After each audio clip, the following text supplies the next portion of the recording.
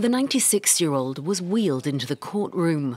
Irmgard Fürchner is the first woman to be charged with Nazi-era crimes in decades. She's accused of complicity in the killing of more than 11,000 people. Her trial had been set to start in September, but she fled from her care home, forcing its postponement.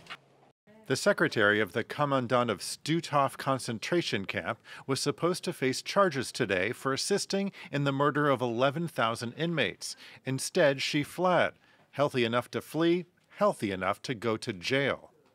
Fürchner worked as a secretary for concentration camp commander Paul Werner Hopp at Stutthof camp in the former city-state, the Free City of Danzig, between 1943 and 1945. As Fürchner was just 18 when she began working there, she's being tried in a juvenile court. A group of anti-Nazi demonstrators gathered outside the courtroom as the trial began. Over the 6 years Stutthof camp was operated, some 110,000 people were sent there, of which up to 65,000 died.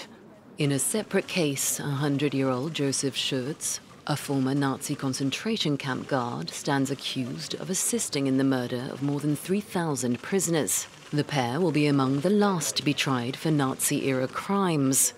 Trials that legal experts say are largely symbolic, as they're unlikely to serve time due to their advanced age.